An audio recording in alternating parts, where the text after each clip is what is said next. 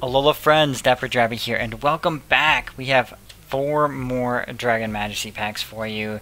We're going to open up one at a time, so we have Wednesday, Thursday, Friday, and Saturday to go on the pack of days. But today we're going to open up that big boy, that Dragonite pack art, and we're going to see what we get inside. I think I'm slowly starting to figure out this camera, but you know, I could be horribly wrong as well. Let's get that pack trick together. I think it's going to be a lightning energy.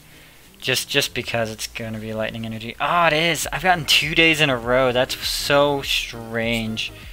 So, we're going to start things off with the horsey per usual.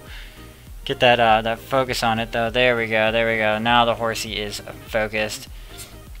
We got Dratini. These artworks are great. Totodile. Trapinch with the mini earthquake. Feebas has that submerge ability, so it cannot get damage on the bench. We got Natural Cure Combustion with that lunge attack. Salazzle with the Ring of Fire.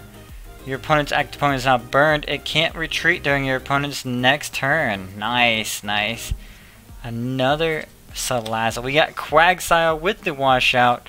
Reverse is a Torchic, not the one you're going to use, but it's still reverse nonetheless. And our rare is a Blaine's Last Stand. A lot of fire in this pack today.